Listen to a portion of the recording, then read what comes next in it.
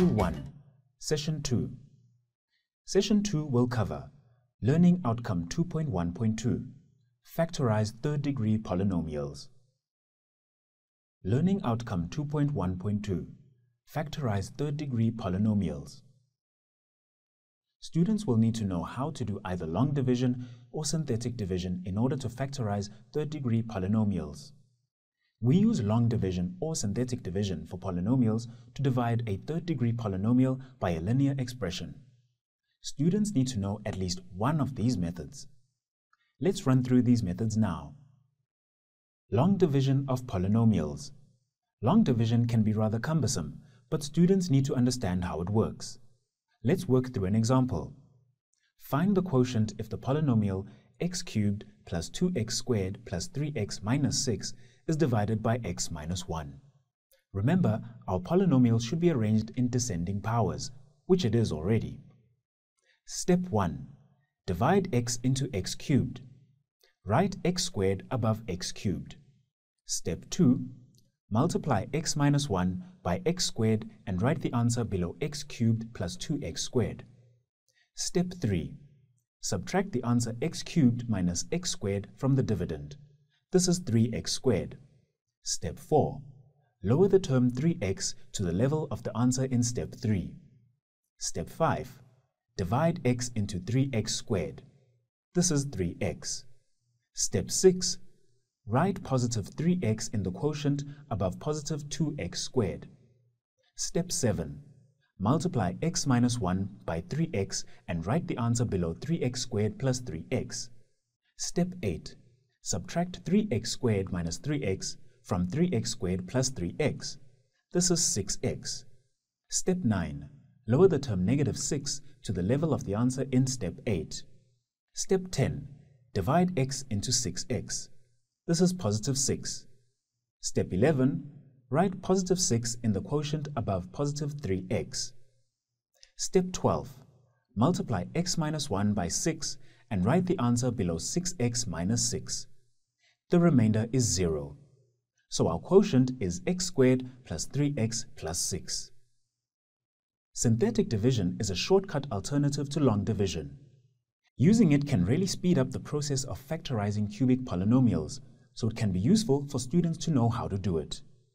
Remember, it only works for division by linear polynomials. Let's work through the method with an example. Use synthetic division to divide f of x equals 2x cubed plus 9x squared minus 2x plus 7 by x plus 2. Write the answer in the form f of x equals q of x times g of x plus r of x. You may have seen different ways of laying the problem out, but the steps are always the same. In synthetic division, you first set the divisor to 0 and solve for x. This is the number you put into the division box on the left. Then look at the dividend. Check that it is written in descending order of the powers of x. Write down the coefficients as shown here. Then write the leading coefficient, 2, into the line below. Multiply the number that was brought down by the number in the division box and write the answer in the next column. 2 multiplied by negative 2 is negative 4. Add the numbers in the second column and write the answer below the line. 9 plus negative 4 is 5.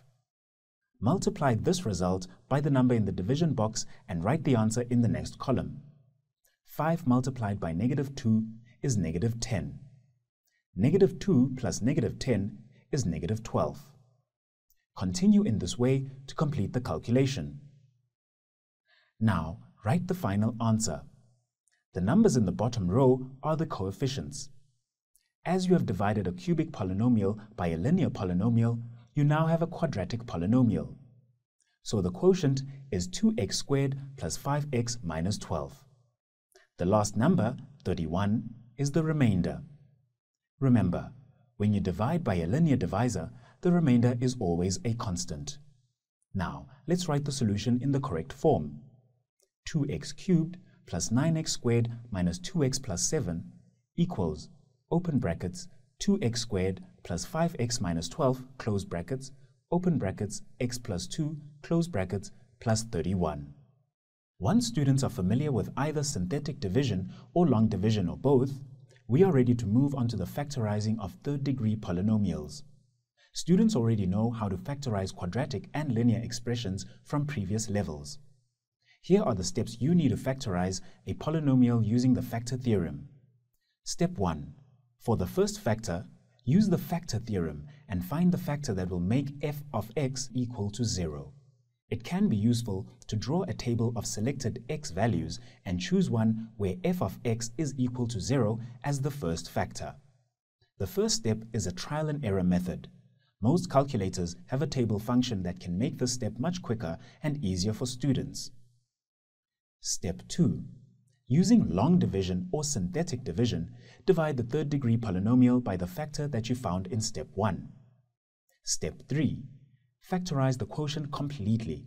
If the quotient is a trinomial, such as a quadratic expression, factorize it further. Let's work on an example of factorizing third-degree polynomials in pairs. Use the factor and remainder theorem to factorize f of x equals 3x cubed minus 2x squared minus 5x plus 4. Discuss the approach or method you would use in pairs and then work through the problem using this method.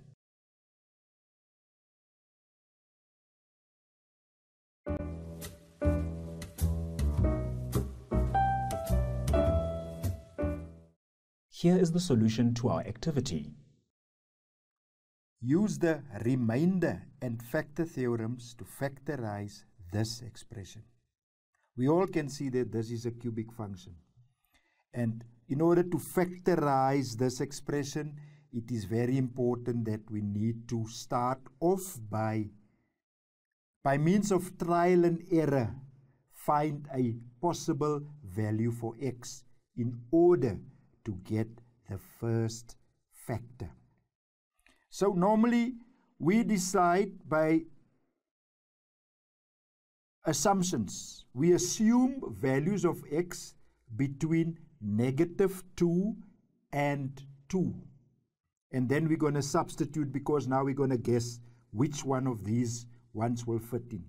So in other words, I'm going to start off by if x is -2. And that will be 3 -2 cube minus 2 -2 squared minus 5 -2 plus 4. And if you punch into your calculator, you will get the value of -18. Right? So -2 is out because you need a 0 here. Right? Let's say -1.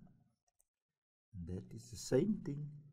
3 -1 cube minus 2 -1 squared minus 5 -1 plus 4.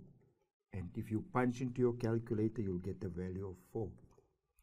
Even naught, you will also get 4 because you can clearly see naught, naught, naught, it's 4. So let's move to 1. 1 is equal to 3, 1 cube minus 2, 1 squared minus 5, 1 plus 4. And you can clearly see here you get a value of 0 because it's 3 plus 4, it's 7, and a minus 7 gives you 0. Therefore, that means that x is equal to 1.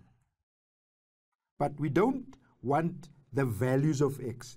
We want the factors. If x is equal to 1, it implies that x, you move it over, minus 1 is equal to 0. Therefore, x minus 1 is, very important, your concluding statement, a factor of that function of x. So now we have the first one. We got the first value for x and we have the first factor of x. Now the next stage, after you have one factor, one x value, then by means of long division or synthetic division, you can now calculate the other factors. So let's use long division. Because we're going to take that factor and we're going to divide it into that in order to get the other factors. Right. So, you know that's a symbol for long division. You're going to have 3x cubed minus 2x squared minus 5x plus 4, and we will divide x minus 1 in there. Now normally the people are getting cold feet when they see long division. What is long division? People divide, multiply, subtract, bring down, and you repeat the cycle. So we start with divide. 3x cubed divided by x is equal to 3x squared. Right. Multiply 3x squared times x, that is 3x cubed. Minus 1 times 3x squared gives you minus 3x squared. Right. Remember? Divide, multiplied, subtract. That will cancel out. You change there, you will have 1x squared. Because when you subtract, you change the bottom side. Divide, multiply, subtract, bring down minus 5x. Cycle starts again. Divide, x squared, divide by x, that gives you a plus x. Multiplied, x times x is x squared, and then a minus 1x. Subtract, you change that and you have minus 4x. Bring down plus 4. Cycle again. Divide, minus 4. Multiplied, minus 4x plus 4. Subtract, obviously you will see it cancels out. So in other words, remember long division, divide, multiply, subtract, bring down, and you repeat it until you have nothing else. Let's move now to the factors. In other words, that 3x cubed minus 2x squared minus 5x plus 4. This is equal to, the first factor was x minus 1. X minus 1. And after long division, you have 3x squared plus x minus 4. Now we need to factorize this quadratic trinomial. This is x minus 1. And if you factorize this quadratic trinomial, you will get another x minus 1 and obviously a 3x plus 4. And those are the three factors for that given function. Now let's do this same long division by using synthetic division. This is an alternative, people. Please don't do both in the exam because you don't get extra marks. It's just an alternative because so that you can see by both methods you will get exactly the same answer. Use synthetic division. Much shorter, but you will get exactly the same factors. What do you do with synthetic? You first, what was the value of x? You write that down. X was equal to 1. So can you see immediately the difference? Here you divide by the factor. Here you're going to make use of the value. Then your very first step is you draw a line there and then you write down the coefficient of x cubed, which is 3. Then it must follow in descending order. There is a x squared, you leave a space, minus 2. Then there is a x, you leave a space, minus 5. Then your constant is 4. So it's 3x cubed minus 2x squared minus 5x plus 4. You draw a line there. Then you start by writing down a 0 under 3. Now synthetic is very nice because what happened? Add down, multiplied, add down, multiplied, add down, multiplied, add down. So let's start. Add down. 3 plus 0, it's 3. Multiplied. 3 times 1 is equal to 3. Add down. 3 minus 2 is 1. Multiply. 1 times 1 is equal to 1. Add down, minus 4. Minus 4, 1, that gives you minus 4. Add down, 4 and a minus 4 gives you 0. That 0 there indicates that there's no remainder. Therefore, exactly the same steps as above repeats itself.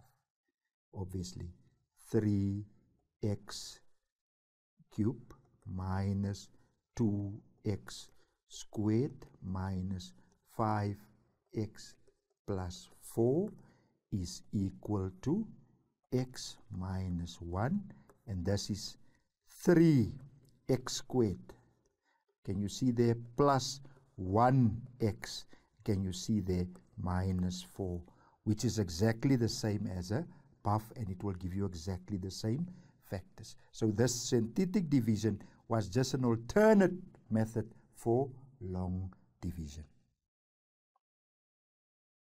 This brings us to the end of Subject Outcome 2.1, Factor and Remainder Theorem. Thank you for participating in this module.